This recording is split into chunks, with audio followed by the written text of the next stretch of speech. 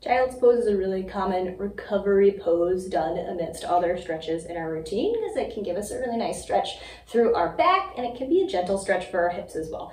It's rare for child's pose to be a position where we're doing lots of work and really straining our body in it. So I'm going to show you a couple options so you can find a version of child's pose that feels good in your body, something that you can relax in and isn't just leading to more tension.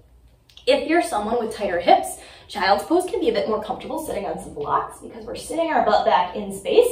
And if your butt doesn't comfortably reach your heels, you might have your toes tucked underneath, your feet flexed.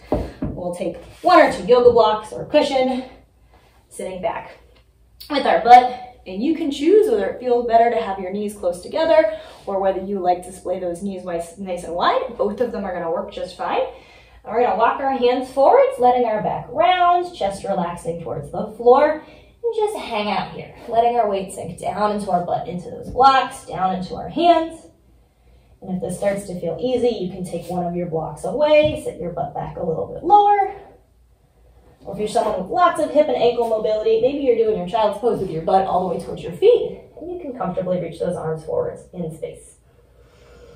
Whatever pose is feeling good, you're welcome to play with it. You can add walking your hands from side to side to add a side stretch. You can experiment with little cat-cow movements, arching and rounding your back.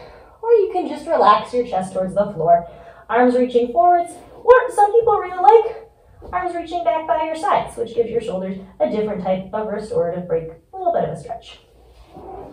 Whatever version you're choosing, you can hang out for anywhere from 20 seconds up to a minute if it's feeling nice.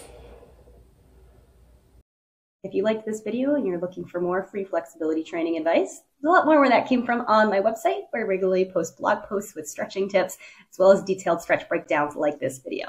You can check it out at DannyWinksFlexibility.com.